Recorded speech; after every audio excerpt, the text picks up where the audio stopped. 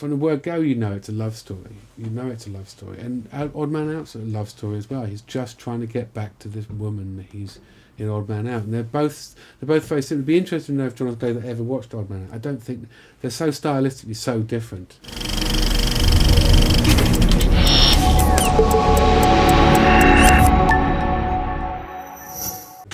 So that's about a man who's trapped and basically fighting. He's fighting for his life.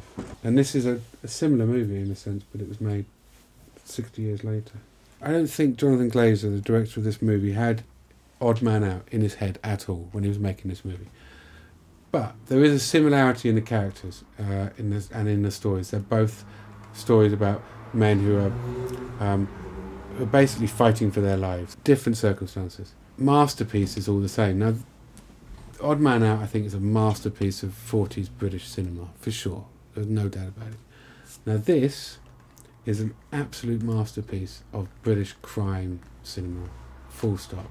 I don't think there's been a better British crime movie ever made, and I'm not so sure there ever will be. He's used really interesting imagery and really interesting editing to portray a different method of storytelling.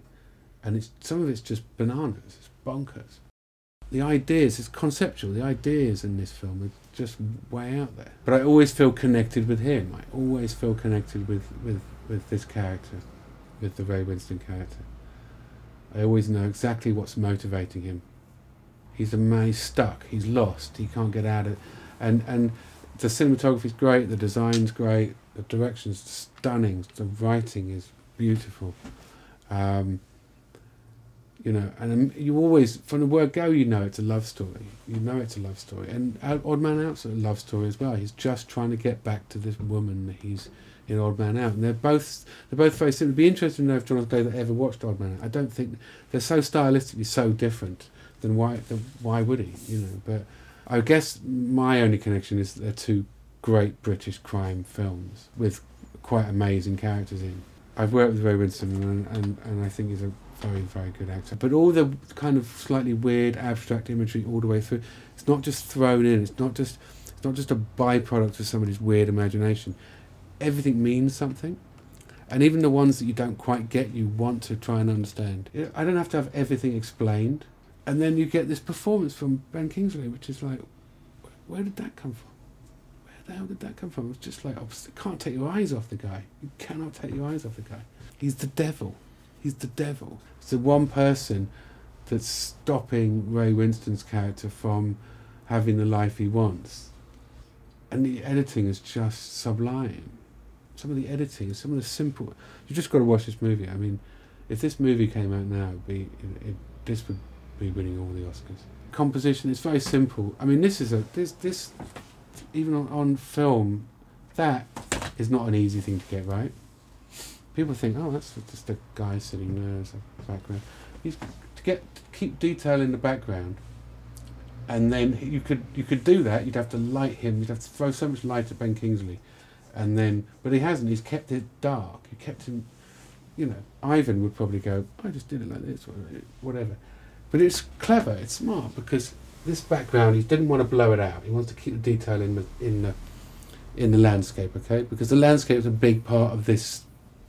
Part of the movie, but he didn't want to overlight him, so he's got him. I think this is, people might think it's very simple, but Ivan's nailed it.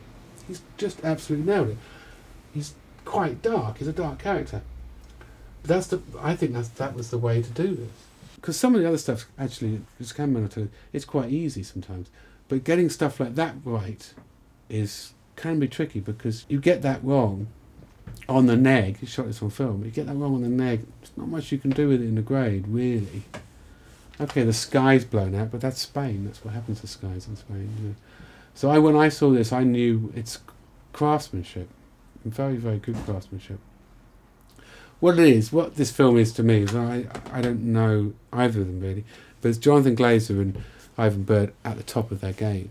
You know, and this is what's interesting. They both came from commercials. I could watch this film over and over and over again, and that's what makes a great movie. I think it's something that you're just really happy to return to, and it's like a thrill, and you've thrown something in there which is totally original, which is not easy in a genre piece like this. Did you get a chance to see Under the Skin? I did, yes, absolutely. I saw that in the cinema, actually, yeah. I did see that in the cinema. That's fascinating, that film. And that's obviously, you can see where he's moving on and stuff. But, oh no, I just love this. Look, I just love this. So what is this? What does this tell you about the character? To me, it tells me everything about the character that I need to know. And then it cuts to him there. Perfect, suit, perfect. Sitting in this... He's a manipulative. It tells me everything I need to know, and he's Jonathan Glazer and Ivan Berg have done that in 2 shots. Pretty amazing. Pretty amazing. So that's I connect those 2 movies in British cinema. Put those two together because they are masterpieces. You know, I'm still waiting for a film as good as this. Malcolm Venville nearly did it with 44-inch Chest. It was a pretty good film. But a very similar thing. So, but Glazer was the first. This is, you know, that guy needs to give him all the credit for this movie.